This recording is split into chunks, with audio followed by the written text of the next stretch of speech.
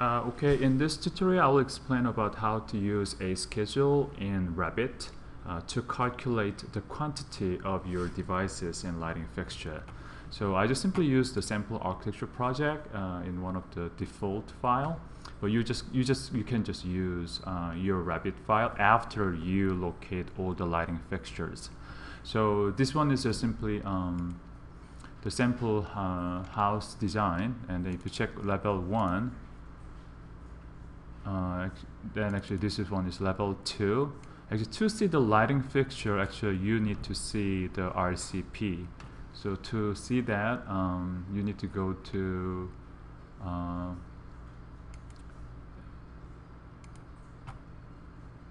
plan views and reflected ceiling plan, and then I will just make a RCP on level 1. Then as you see that there are 2 lighting fixtures here, and actually there are several more. So now we want to know how many lighting fixtures we have in this project. So to calculate that, all you need to do is just simply going to Analyze, and then there's a schedule under Reports and Schedules tab. So I just click this schedule, and here lighting fixtures are under after grids. So please do not select lighting devices, just use lighting fixtures. Then simply click OK.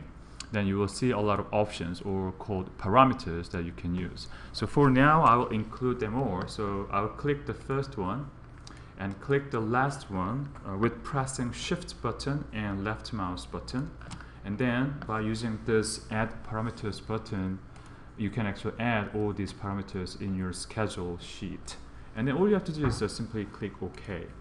Then now you have this nice schedule which has all the parameters and quantities and cost and count, also some electric type and family type and all other additional informations. You can work in here, but I would recommend for you to use actually Excel software. So now what we have to do is simply export this schedule as a text file, and we will open it in Microsoft Excel.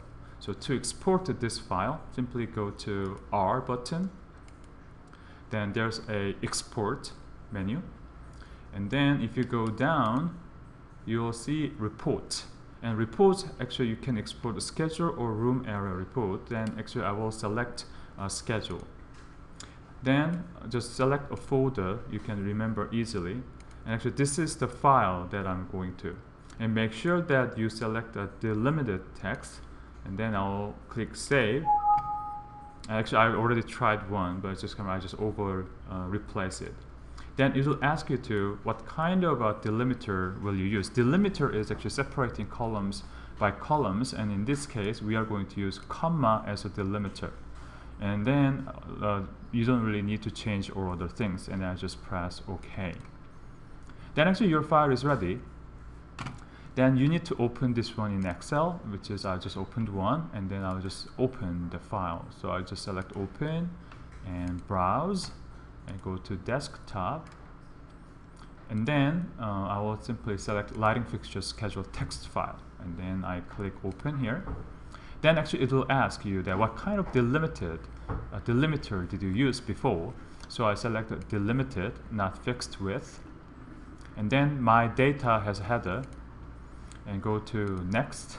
And then in here actually we have to select comma, which we used it, and now you probably see that all data are divided by columns. And then I just click Next, and there's some more additional things, but I just click Finished. So now this is the Excel file. You probably see more nicely if you actually double click some the end of the column, and then you can actually delete or unnecessary information. So please make nice and clean. Also you can, if you know the cost information, you can actually calculate the cost.